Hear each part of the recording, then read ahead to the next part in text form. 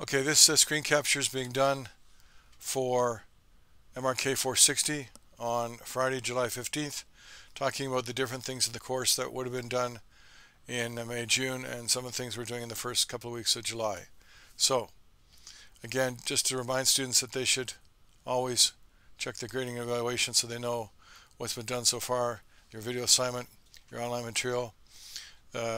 Global business plan is the last thing we do, which is 20%, and the video that accompanies that 20%. There's no final exam or anything else like that. All right. Okay. In class today on Friday, we did a little bit of a review of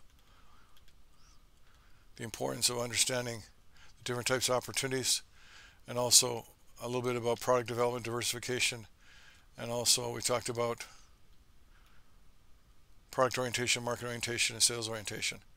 This video right here, and this one accompanying it, is probably one of the most important things in the whole course you could ever look at.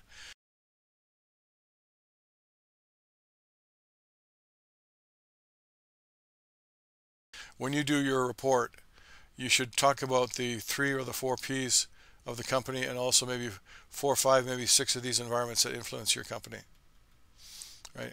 Most important would be, of course, talking about the competitive environment. So, in the case of Air Canada, you talk about WestJet. In the case of Maple Leaf Foods, you talk about McCain Foods. In the case of Bombardier, you talk about the other companies like Skidoo and so on. Well, Skidoo is a subproduct of Bombardier, but you talk about Arctic Cat and the other ones like that. Then this was something that I wanted to make sure everybody took time to look at, the 3 sources of information, how you get information. This video here talks about me, how I got information from the Japanese government and the Canadian government to do business in Tokyo many years ago by networking with industry associations. And this is also talking about the corporate web pages and where you get the information about the media releases and press releases at the very bottom of the web page for investors. I use that. So basically we just say this is divided into sort of 3 general categories. Information from the government like embassies and consulates, information from trade associations like the Canadian Association of Clothing Manufacturers, and corporate information. All right. Then we talked about globalization and sustainability and the cultural environment, which were all taught to you by Professor Jason, Environmental Marketing. He would have touched that even though I wrote the section on it here. Ethics is a big section. It's also the section 4 in the textbook. It's also the chapter that I wrote in the textbook. So you would make sure that you talk about something to do with corporate social responsibility to your stakeholders. Maybe 3 or 4 or 5 of these groups are affected by whether the company has good corporate social responsibility. And you might also even have a chance to talk about a couple of whistleblowers. I think there was a whistleblower for Air Canada one time, and there's maybe also one for Maple Leaf Foods. All right, stakeholders. Okay, product orientation, sales orientation, and marketing orientation. Please, please watch this video. It's very, very useful in helping understand whether you talk about the physical features of the product, or the price of the product, or why you would want to use this product to solve your problems. And then we're into the political environment. Embassies, consulates, and high commissions. And I wanted to make sure people understood that an embassy is in the capital city of a country. So Canada has an embassy in Washington. We don't have an embassy in New York because it's bigger, but we call it the Consulate General. So consulates are in the smaller government offices across the country. So there'll be a Consulate General in Los Angeles, there'll be a consulate in Texas, a consulate in Florida, places like that. Contingency planning and political risk. Very important to discuss contingency planning because that's how in dangerous times you're able to retain your businesses and your operating capacity when the threat is no longer in existence, and you can restart more effectively to maintain your customers.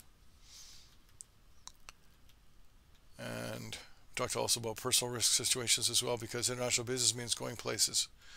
And that was the first half of the course. I just put that picture in here sort of as an easy visual marker. Now, I've talked a couple times about doing business with government, and we have a couple examples of some of the companies that you're doing for your final group project. The Friday class has Air Canada, Maple Leaf Foods, and Bombardier for their 3 groups. All those companies do business with the government. Air Canada flies Canadian military soldiers on airplanes to different places. Maple Leaf Foods is institutional food, so they provide food for served in prisons to prisoners and school cafeterias. Bombardier also produces product for government such as subway cars and railroad trains and so on. Then government influence on trade, tariffs and subsidies. Some of you like this video with the way I sort of pimped it up with a little bit of graphics. But basically the whole point there is the reason why government does those things is to maintain the competitiveness of the companies in the country. Because if they can maintain their competitiveness, it also means that they can be more profitable. That means they can be taxed, and that can allow the government to provide more services. Dumping and the CBSA. This is many students said that this is a very good example of how to make something very simple and short and sweet. Why a company would sell its product for a cheaper price overseas than to the people in the country it came from. A good example being Japan. It's very easy to buy a Nikon camera in New York City and Hong Kong, but if you buy a Nikon camera in Japan, you're going to pay full price.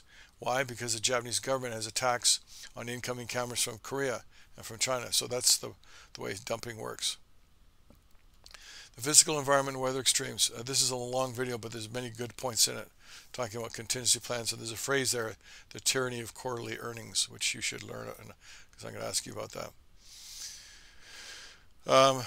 Weather extremes in all different categories and how they affect business and food production. Because a lot of students have commented to me that they found that very interesting because they didn't know how many different ways food production can be affected.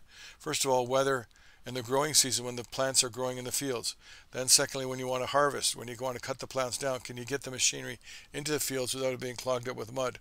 And then thirdly, when the agricultural products then get processed and sent off to the people that are buying it, both in the stores and also the large companies like McCain Foods and Maple Leaf Foods for processing into all kinds of products that we have. And the geographic environment in terms of where, because don't forget, when we talk about international business, it's a where thing. And I thought it was good to have these discussions about maps so people could understand where people live, and particularly the one about the United States, why there's so many people here instead of here. It's a history thing. It's not necessarily a geography thing. The land is okay here, except for the the mountain range here, but this is because most of the people to the United States came from Europe, from the countries of England, France, Germany, Scotland, Ireland, some from Spain and so on, back in the 1700s. So over a period of time, Americans have spread out through this part of the United States, but this is why this part here is larger in population than this part. And when we looked at the example for the situation in China, we found it's kind of a little bit different. The reason for this distribution of most of the people in China living here instead of here is geography. This is a very mountainous region between India and China. The way the Earth's crust is always folding and creating these high mountains. And this interior part here is mostly dry desert with very little arable land, meaning land for cultivating. And this is Mongolia as well. All right, then we started talking about the different countries in the world. And a lot of people don't really think much about this, but they know that India and China are 1.3, 1.4 billion people, but who's next? Is there anything with 700 million or 500 million? No, you have to go all the way down to the United States with 330 million. Now this is why the US is such a big country and so powerful. There's no other country that's close to it, right? Indonesia, Pakistan, Brazil. Yes, those countries have big populations, but their per capita GDP is very, very low. The number of universities in this country is low. The economy is poor. So this is why the United States is one of the most powerful countries in the world, is because very simply, there's many Americans. There's 300 million Americans.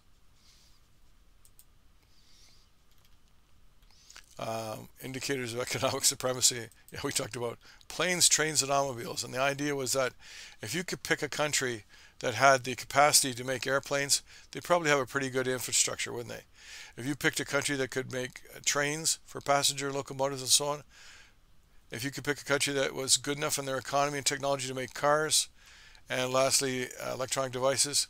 Then if you look at Canada, Canada is about all those countries. But the interesting thing about Canada is we're very small. 35 million people. Russia is like 5 times the size of that. US is 10 times the size of that. India and China are 1,000 times the size of that. So this is why Canada is such a unique and special country, because the people in Canada are able to produce things way above the level that you would normally ascribe to a country of only 35 million people. We talked a little bit about the OECD as well as a source of information. And we talked about statistics that they produce that help people make decisions, like education funding, for example. And we're going to talk a little bit about the World Trade Organization next class and the foreign exchange market and the IMF versus the World Bank. And then we're going to talk about, this is a big subject for next week, collaborative relationships, meaning things companies do with other companies to be able to do business.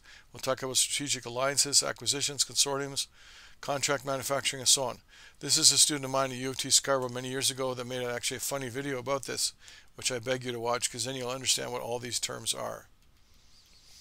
And we'll also talk some of the strategies and tactics like counter trade, and I'll tell you why Pepsi was able to do business with the Russian military to get submarines out of Russia. Yeah, for real. And then we'll talk about trade missions. And we'll talk about some of the disadvantages of exporting, why a company should either wait or be better prepared before they go. And also some terms about export financing and letters of credit. And then we'll get into some kind of interesting things about outsourcing and offshoring. And that will be the end of the course, leading up with the subject of TQM, total quality management, and some things about just-in-time and HR staffing policies. So that is your course, MRK460.